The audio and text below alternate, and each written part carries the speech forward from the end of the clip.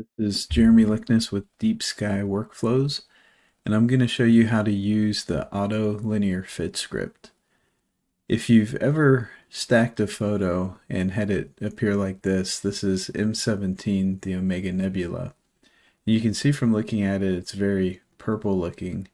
We can tell from the statistics that the blue channel is outweighing the green and the red channels. Now with my screen transfer, I can always unlink the channels and have it automatically compensate, but that doesn't change the underlying image.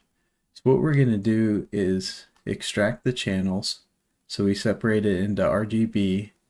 We take a reference channel and we use that to normalize the other channels. So we basically average them out so that they have the same mean as the other, and it brings the channels closer. The linear fit is what does that normalization, and then LRGBCombination combines them back.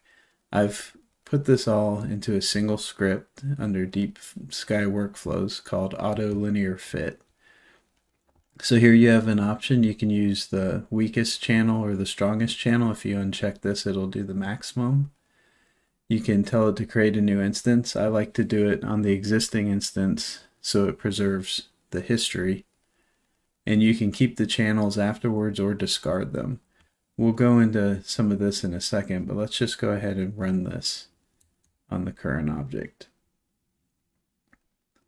So it's basically extracting the channels. It's now doing the linear fit. And here we have a nice clean image, and if we close the script and refresh our statistics, we can see that the channels are very much in alignment now. Now another thing we could have done,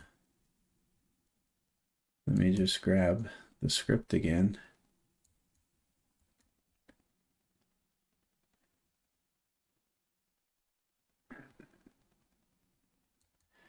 Is we could use the max channel. I'm going to make a copy of this. And then you have some options when you combine.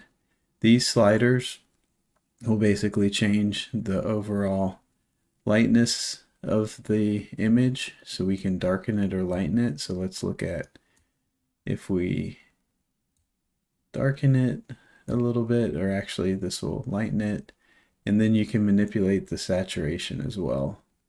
So let's increase the saturation in this example.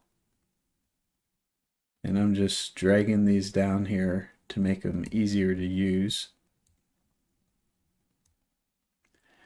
Okay, so we'll close that. So first is using the maximum channel to show you the difference for that. Again, it splits the channels out, does the linear fit, then combines the channels back. So you can see a little bit different result. This one is decreasing the lightness.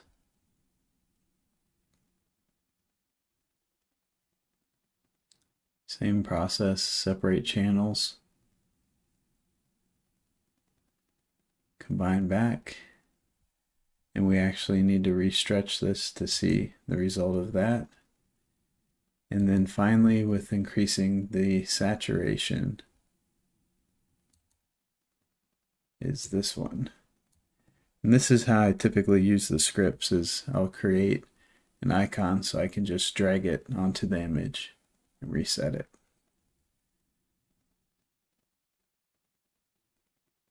And here we've got our saturation increased. You can see very sharp contrast of colors.